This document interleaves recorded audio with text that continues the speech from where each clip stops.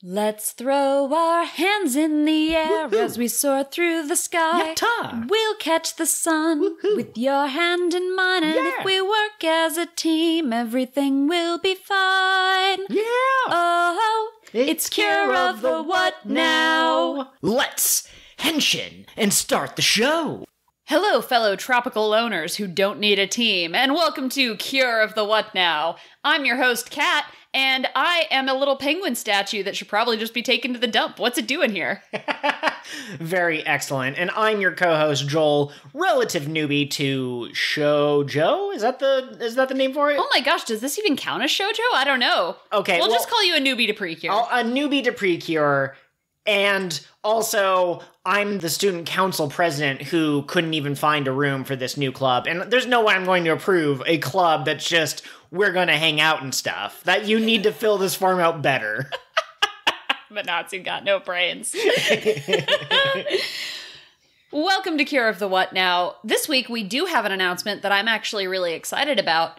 OG PreCure has had, like, VHS rip level quality on Crunchyroll and Verve for years and years and years. They just uploaded a higher quality version that not only improves the visuals, but also the sound quality. Oh, excellent. Yes, we were struggling with that quite a bit when we went back to rewatch the first couple of episodes. So I'm happy, and that's already up, like, today. Yes, it is. Wow. Pike on Twitter was saying that she still generally prefers Ari and I fan subs translations, which I think is fair. A lot of the translations that Crunchyroll has done for PreCure I've felt have been a little bit lacking. They're a little, like, the sentence structure is awkward, right? I say with an awkward sentence structure of my own. My God, the fan dubs have gone to her, too. I don't speak Japanese, so anybody translating this for me is better than me trying to figure it out myself. B, I would rather watch it legally and have slightly off subs than watch it illegally and maybe risk not getting any more legal PreCure. Because if we get enough legal PreCure over here, maybe we'll get to buy the toys over here too. And I like the toys. Could you imagine if when the 20th anniversary happens, I think that'll be in another 2 seasons, if we got a limited release of the movie here in the States? That'd be pretty cool. That would be so cool, and I think we could definitely get there. So that's just our announcement for today. Do we have any other announcements or news, or are we Gucci? I don't think so. King of the What Now has now returned, so if you are into One Piece, you can head on over to, there's lots of different places, but we're on YouTube now, and you could also catch us on any podcatcher. Same place you get this podcast, probably. Right. If you're listening to us right now, you can listen to us later as well in the same place. I have a discussion question for you this week. Good. I came up with one. What do you think it is that makes a PreCure fairy cute but not annoying? They have to have a personality is the most important thing. I would say that whatever their names are from that first season, Puruns and Luruns or whatever, Puruns is actually, he is Star Twinkle, and I actually kind of liked him, but the Mepple and Mipple, I cannot stand them because the only 2 things they do is say their own name and want to F each other. They scream and they bone. Yeah, pretty much. Like, they're just constantly like, oh my God, I've been away from this other person for so long. Oh my God, they're cicadas. I guess so, they're yeah. 17-year cicadas and they emerge to scream and get some. You know what? Absolutely. But, like, no, that's really interesting because I would say Pafu is probably widely regarded as one of the best fairies. She's cute. She's high on our list for sure. She's got a personality. She's got a dream. We love Pafu. Another one that people really like, that I personally find a little bit annoying, but not as bad as, say, Mepple and Mipple, is Mofaroon. Oh, yeah. Mm-hmm. Because Mofaroon doesn't get to do much. She's just sort of there. Mofaroon is max stats on the cute scale, I think, for those who do love her. And when we watched Witchy with our Discord, there were several people who were very strong Mofaroon fans. And, you know, I don't necessarily disagree, but I for one, thought that Hachan was far more adorable. But, I think, yeah, it has to do with, like, how much screen time did they get? how do they utilize that screen time, and how do they interact with other characters? I loved I can never remember if it's Kofret or Chauffeur who is paired up with Erica, but there's an episode where they kind of had like a slight riff in their relationship, and that episode put more character into Erica's fairy than I've seen from all other fairies combined. Absolutely. Also, I will say, not having a high-pitched voice is a bonus. Absolutely. We've only seen the one episode of Yes PreCure 5, but I kind of want to take Coco and yeet him. Just yeet him off a cliff. Defenestrate him. We watched the first episode of like 4 or 5 different seasons back to back. We marathoned them to try to figure out what we wanted to watch, and I do not remember Coco. Coco is the fox that can also be a sexy man. See, I seriously don't remember. Oh, with the baby, right? Yeah. Oh, No, that's a different season? That's a different season. You're thinking of Fresh PreCure when it's the weasel and the baby. And they're amazing. What a duo. Big Timon vibes. Okay. Like if Timon had to be a single dad. All right. Now, for anyone listening, I've got a call to action for you. Just in the comments, or you can message us on Twitter, or you can add us at Twitter. But just let us know your favorite fairy, and please include seasons because we've only seen like 4 all the way through, and your least favorite, and kind of like what differentiates them. What makes you think that the fairy on the left is the best fairy of all time, and what makes the fairy on the right your least favorite of all time? And it doesn't have to be a character that you hate. Maybe you love all fairies, but there's got to be one that you love a little bit less than the others. That's my belief. That's a good call to action. I like that. Moving into the episode, it is the part of the episode where we give thanks and praise to Viva Spark Tropical Rouge PreCure. It is right to give thanks and praise to Viva Spark Tropical PreCure. PreCure. Pretty cure, as they say. We're pretty and we're cure. One of my favorite lines in this opening is, I can't even remember how they translated it. I think they translated as Tropica Shine, but the Japanese sounds like Tropicatch. Oh, yes. And I really like that. Like, we're gonna Tropicatch our dreams. I don't know. So I'm still enjoying it. Do you want to give me a succinct summary of what went down? Yes. Manatsu runs into some, like, Popeye-style villains who are going to rough her up, and then this mysterious girl shows up and single-handedly takes care of them. And this upperclassman who saves the day is Asuka Takizawa. And she has red hair, and she's very tall and very strong. And Laura and Manatsu immediately are like, do you want to be PreCure? And she goes, no. And Laura literally comes out of the bottle to be like, I'm revealing myself early this episode. Become PreCure. Yes, and she decides that she doesn't want to. However, as Manatsu has submitted a form to the student council for, their official club, which doesn't have a name and whose activity is very broad, the president is like, we don't have a room for you. And there seems to be some kind of beef between Azuka. Is it Azuka or Asuka? Asuka. Okay. I apologize. I'm probably going to add a Z because that's just extra cool, and Asuka's the cool one. But anyways, there's some beef between Asuka and the student council president, and she offers to give them a club room. So she spends a couple of days with them, helping them clean out this shed, and she sees how impressive Minori is at organizing, and she helps Songo. Ichinose. No, wait, that's the other one.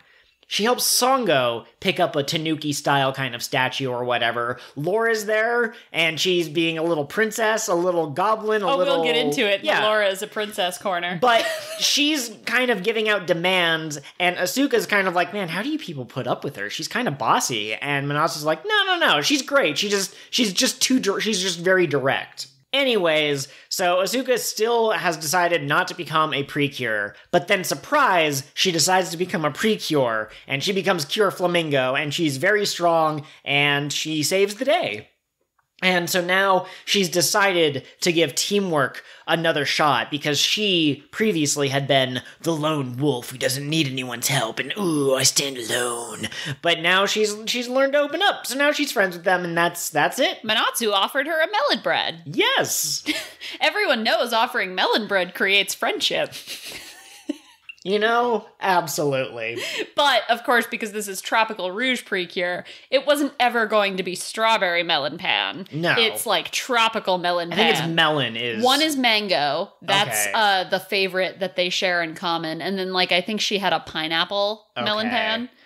That's I realize now that I said I think it was melon flavored, but it's called melon pan. So that must be where my brain got confused. Did you know it's called that not because it's melon flavored, but because the cross sections in it make it look like a melon? You know, I assume so when you had a melon pan that was strawberry, which is not a melon. Strawberry melon could be a flavor combination that somebody somewhere might enjoy. Yeah, absolutely. Did you like this episode? Kind of. Okay. So the opening, as we've said before, all of these girls are like super happy and excited and like really expressive and smiling big ol' smiles. But then in the actual episodes, Songo is a little bit more reserved than it's shown in the opening. And Minori is super reserved compared to the opening. And I kind of thought that Asuka was going to be like this bright, cheerful, happy-go-lucky, like basically Manatsu version 2, older Manatsu. And in this episode, she's a lot more somber, and she has the PreCure equivalent of a tragic backstory, but we don't know what it is. And I was a little let down. I like the characters who are like, super like, whoa, I have all this energy. And so for me to have expected Flamingo to have been this like bright star, and then for her to be a little bit more reserved, that was a little frustrating, but she did have this amazing expression when she offered to help them, and Matsu goes, "Oh, you're gonna help us?" And she has this shocked moment of like, "Oh no!" She almost gives me the vibes of like one of those characters who has to offer help and then immediately regrets it. Like she had to. She saw tiny people in need, and she was like, "I will protect these eggs." Yes. At one point when we were watching this episode, we made the joke that Asuka has adopted the other three as basically her children, and she must protect them. That's why she became a cure. So I actually really liked this episode. I thought it was one of the stronger episodes we've had. Okay. And part of the reasons for that is it introduced us to Asuka as a character, but we didn't get her whole tragic backstory the way we did for Songo and Minori.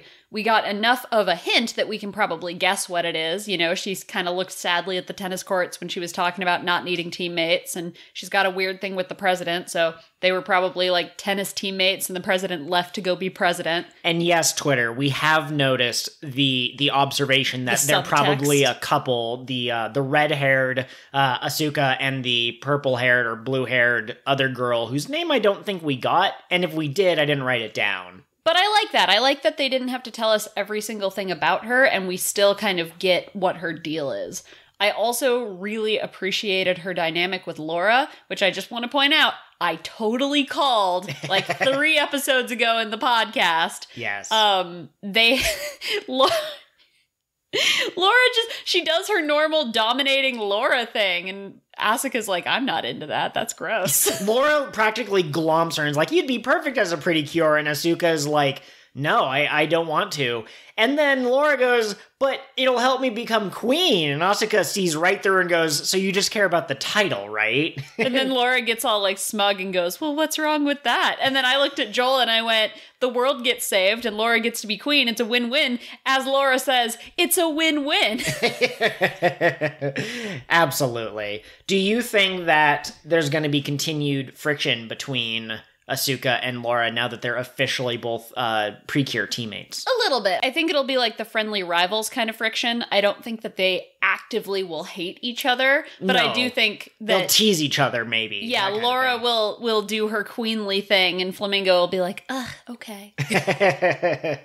I'm still waiting for, and I mean, we're in early season, but I'm still waiting for Laura to have a moment where she realizes just how much she cares about the people rather than using them as pawns. And maybe in the next, 4 or 5 episodes, we can get a hint towards that or something. Absolutely. I will say I'm pleased that they have finally kind of chosen a club. Yeah, sort of. Like, when they turned the thing into the president, it was just called, like, Our Club or something like that. Like, it had a really generic name, and the description was, we want to enjoy school activities. So I'm hoping now that they have a base, now that they have all 4 of them, and I think they hinted at that they needed a 4th person to join in order to be officially sanctioned as a club. But I'm hoping that they figure something out. Well, and here's something weird, and maybe this was just a translation thing, or maybe it was people speculating. I thought I saw on Reddit that she had decided their they had decided their club was going to be the Tropical Club. And so I thought that was kind of going to be the end of the episode, but maybe that's just the translation they got for a club to enjoy our school lives. Yeah, it's strange because I actually, from all of the anime that I've consumed, I've never been to Japan, but I assume that it was mandatory that you had to join a club. But at some point, I think it's Asuka or someone asks, why are you so excited to join a club? Which I guess indicates that it's not obligatory. You don't have to. However, I do wonder how do I say this? I wonder what level the clubs can get to, because like if you take like a tennis club, they probably play tennis, they probably practice and that sort of thing. But could you have a club that works on beautifying the town? Like, because I could see them being some kind of like community outreach center where they take requests from people living in the city, like, oh, this flower garden used to be so beautiful, but no one takes care of it. And they go, we'll take care of it. And maybe that's what they do. They're community service leaders. That'd be pretty cool. That would be pretty cool. I like that. I also enjoy that Minori is the brains of the operation, and even though the plan, let's move everything in the shed out of the shed, is a fairly simple one-step plan, she did take the time to diagram it out so that even Manatsu could understand. Manatsu and Sango are so funny. They were so impressed by this. We move the stuff out. We clean. We throw the stuff away. And it's like, have you two never cleaned anything to be this impressed with this very basic plan? Oh man, more interaction between the cures is always good. I'm hoping now that we have all four of them, that we get to see them fleshed out a little more in the next couple of episodes. Particularly Minori, I feel like could use a little bit of attention, because I feel like, maybe it's just because we've had Sango for longer, but I feel like Sango and Asuka, I have more of a grasp on, whereas Minori is like, she's the quiet one / organizer, and it would be really easy for her to get lost in the plot threads of the rest of them. Absolutely. Did Cure Custard get a lot of time in the spotlight after her introduction? She did, surprisingly. Okay. I still need to go back and finish Kira. I got to Aoi's introduction, but, or is she just Ao? Doesn't matter.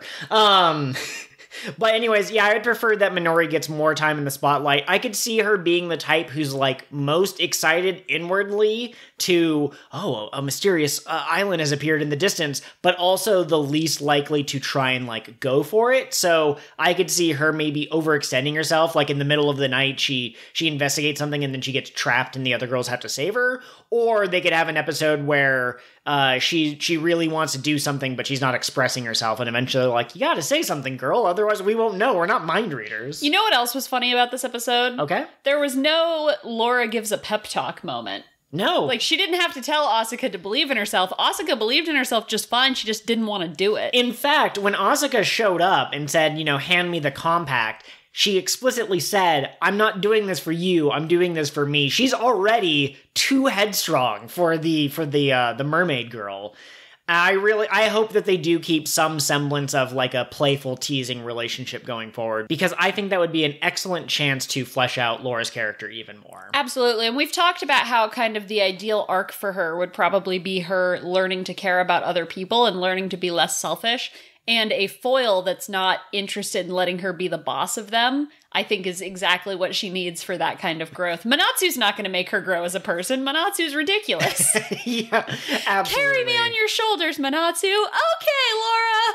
Yeah, see, you said something about Asuka being the I have to help people even if I don't want to type of person, but I think that Manatsu, in a way, is even more that, because I think that she just wants to give everything her all and she wants to help people, so I don't think that she would oppose Laura. I think she would help Laura no matter what, whereas Asuka might be the type to be like, hey, listen, it's great that you want to save people, but maybe you should try being nice while you do it. I also enjoy the thought of maybe if some kind of conflict arises, and of course it would be a minor thing, but if for some reason Sango and Manatsu or Manatsu and Laura kind of have like a bit of an argument, I like the idea of the big sister being the one who kind of sits down with them and like makes them talk and like, now hug and make up, you two. I won't allow this. Cure Flamingo's transformation. Did it slap or did it slap?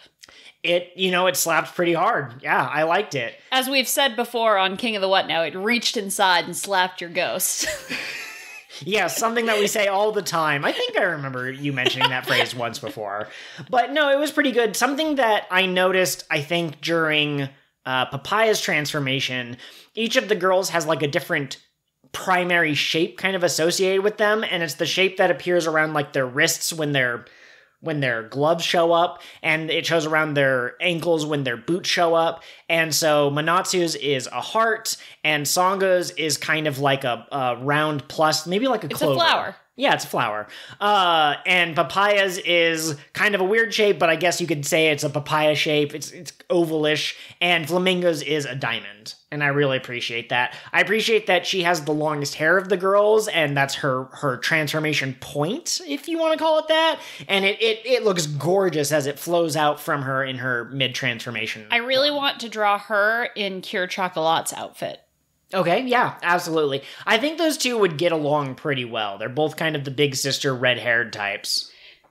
Yeah, I think Cure Chocolate would be like, be nicer to your tiny teammates. Well, yeah, absolutely. And I mean, I haven't actually seen Akira in action, but I'm just saying that I think, broadly speaking, they do fit in relatively the same kind of niche. Asuka would have no patience for Cure Macaron's nonsense.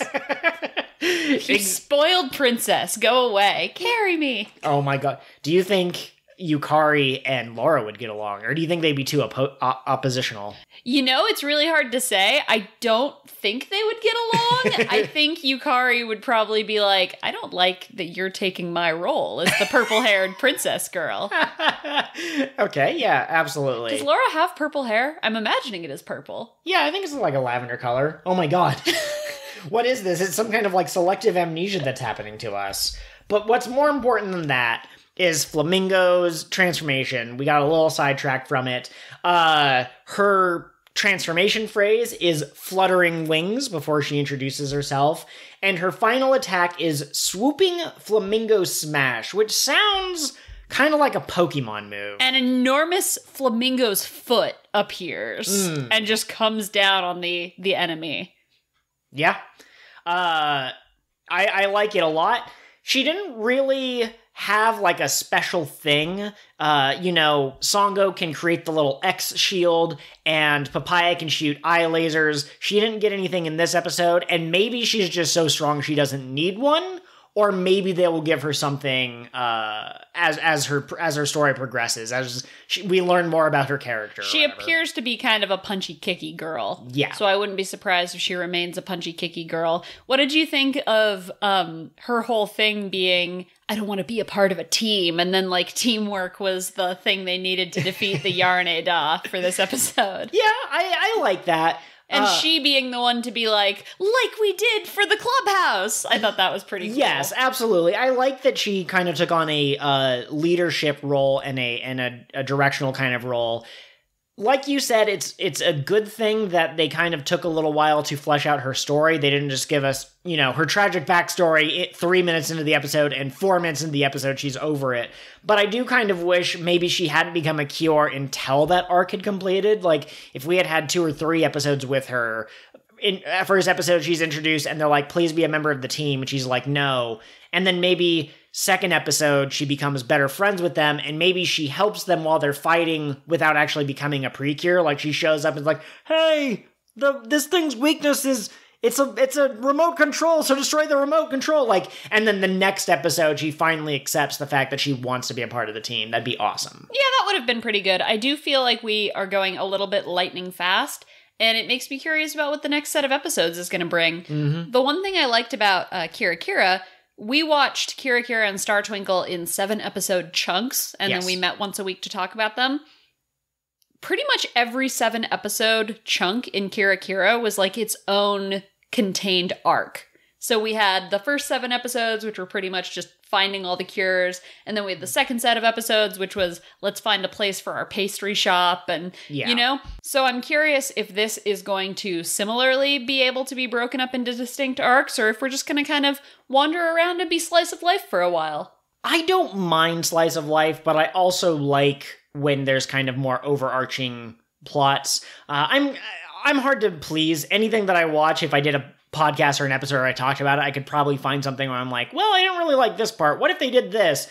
and if you change it too much, it wouldn't even be anything like the original. But I'm hoping now that they have all 4 cures, because Laura had 4 compacts in that first episode, that maybe they set up like a Skype meeting with the Queen, and maybe they get like stage 2 of the mission. And it doesn't have to be like every episode they get closer to achieving it, but something that's in the Princess Celestia. Today's lesson about Tropica Shining. Yeah. I predict that they will have a Zoom call with the Queen, like you said, and the seal will show up. The seal will come and be with Laura, and the seal will be there like, he'll point you to the magical MacGuffin you have to collect 12 of. Yeah, absolutely. It does seem like many seasons of PreCure have a collect X number of things, and it does seem that 12 is a pretty common number. In the first season, it was 7 of the jewel hearts, or whatever they're called. But I suspect that there will be, like the 8 shining jewels or something. I would assume that they're going to do a rainbow thing. I associate that with tropical, so maybe there will be 7. There'll be a red and an orange and a yellow. But they need something more than just, hey, sometimes bad guys are going to show up and you should try to fight them, Absolutely. The next episode might also be about finally figuring out what their club is. Maybe they'll all disagree. Like, maybe they all kind of share a vision of hanging out together. But once it comes down to the actual details, I could see Minori being like, it should be a club about books. And I could see Manatsu being like, it should be about a club about being outside. Makeup! Working out! And Laura goes, girls, this is a club about bringing me chocolates. This is a club about worshiping the almighty Laura Mermaid. No new villains this episode. It was just Dr. Numeri again, but yes. I still love Dr. Numeri. She's excellent. Of the 2 villains we've had introduced, I think she's my favorite so far. Yeah, absolutely. Chongare, I think is his name. He kind of just reminds me of kind of like the Gaston type, the buff and muscular and thinks they're all that, but they aren't kind of character, and they're okay. But Numeri seems to have a little bit more subtlety to her character. We still don't know exactly what they want or get out of what they're doing, so it would be interesting if maybe when we got that Skype call, if the not the Witch Queen, the Mermaid Queen could say like, hey, by the way, there's the Star of Eternal Sunshine, and the Witch of Delays wants to take that so that everyone will fall asleep for some reason. And Numeri likes that because some reason. Yeah. I'm wondering if the Witch of Delays needs the motivation power in order to like stop procrastinating on her own stuff. She needs a cure for her depression, and it's easier to steal motivation from other people than going to a therapist. Something like that. Sea witches will literally steal motivation from other people instead of going to therapy. Absolutely. Now, you said that you wanted to circle back to Laura being a gremlin princess. Absolutely. My favorite part of every episode. Laura sits on a box and starts telling people what to do. And Asuka? Yeah, Asuka. Asuka's like, do you want to help? And Laura goes, I don't do things like that. No, here's the thing. She did in the Crunchyroll translation say, besides I'm a mermaid, and she pointed to her fin. And maybe that was one of those mistranslations or things that we would translate differently. But how well can Laura carry things when she only got the one fin? Have you seen those mops that you can strap to the bottoms of your babies so that as your baby crawls, it mops the floor? That. And she just like wiggles. I like that a lot. I like the idea of all 4 of the cures ganging up in order to like wrap her in this outfit. She's like, no, stop it. I'm a princess. What are you doing? Unhand me. You're always asking us to touch your tail, Laura. Not for this.